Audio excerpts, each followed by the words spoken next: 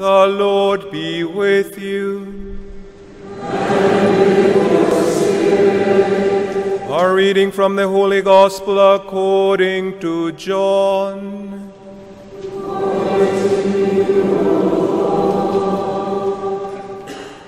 The Jews murmured about Jesus because he said, "I am the bread that came down from heaven."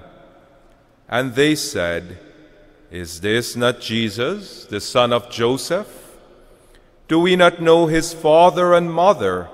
Then how can he say, 'I have come down from heaven'?" Jesus answered and said to them, "Stop murmuring among yourselves. No one can come to me unless the Father who sent me draw him, and I will raise him on the last day. It is written in the prophets, 'They shall all be taught by God.' Everyone who listens to my Father and learns from him comes to me. Not that anyone has seen the Father except the one who is from God. He has seen the Father. Amen, amen, I say to you, whoever believes has eternal life. I am the bread of life. Your ancestors ate the manna in the desert, but they died. This is the bread that comes down from heaven, so that one may eat it and not die. I am the living bread that came down from heaven. Whoever eats this bread will live forever. And the bread that I will give is my flesh for the life of the world." The Gospel of the Lord. Praise to you, Lord Jesus Christ.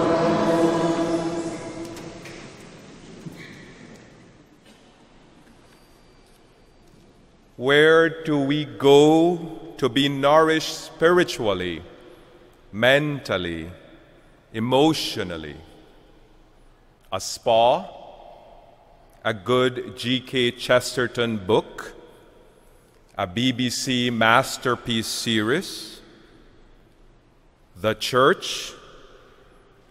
In many ways, we become what we are fed. Sunday after Sunday, many of us come to Mass to be fed not only by the Eucharist, but also by the living Word of God. You see, Scripture comes alive with various stories of how God is intimately involved in the lives of His people. Stories that show struggles of people and how God lifts them up when they are most vulnerable, when they are exhausted by the trials and challenges of life. In our first reading from the book of Kings, we see Elijah, God's faithful and fiery prophet, who, after battling and overcoming false prophets, is now running for his life. Elijah had managed to ruffle some feathers.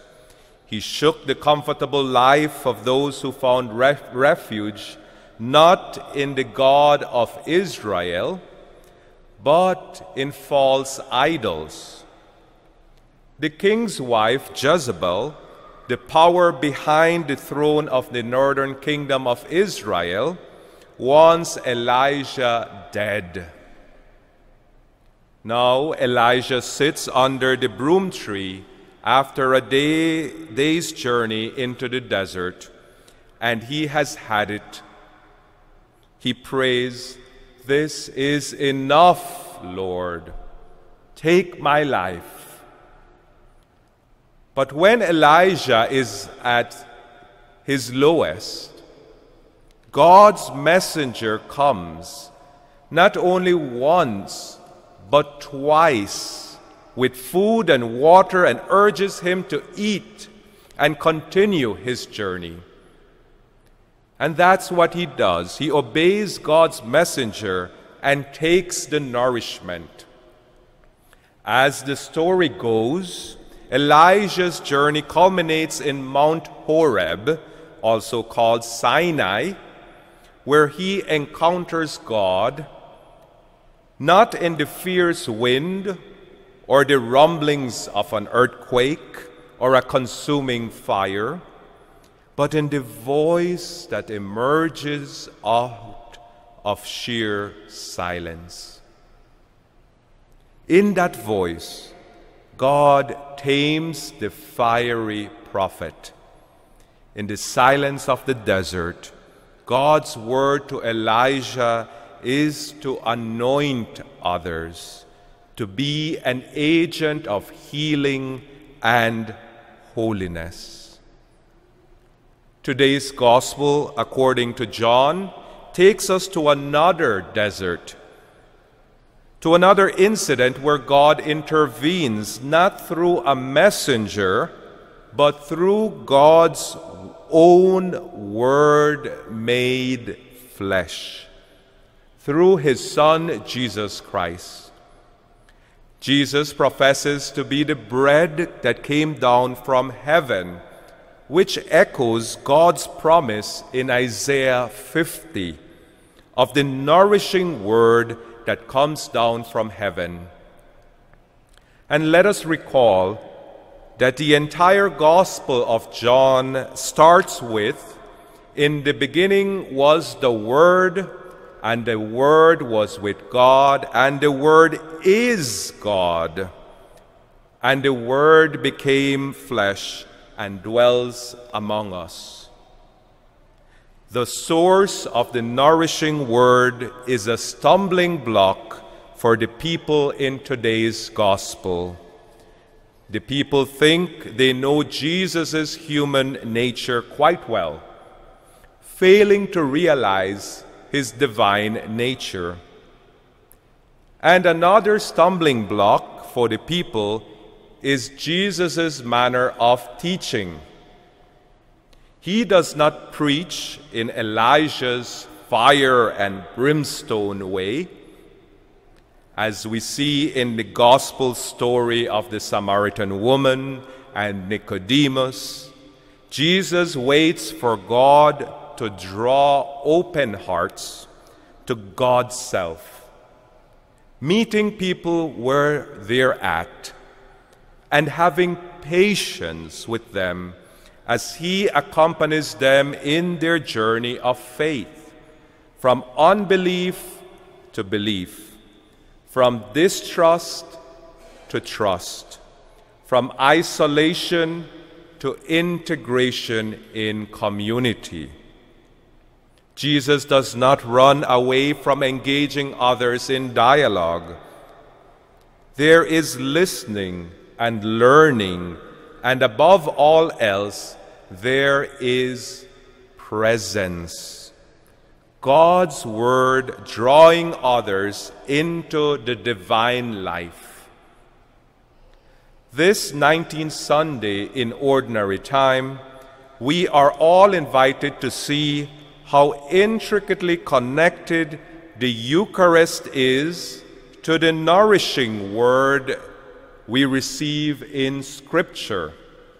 God's way of teaching and challenging us to bring the incarnate Word into our lives and the lives of others.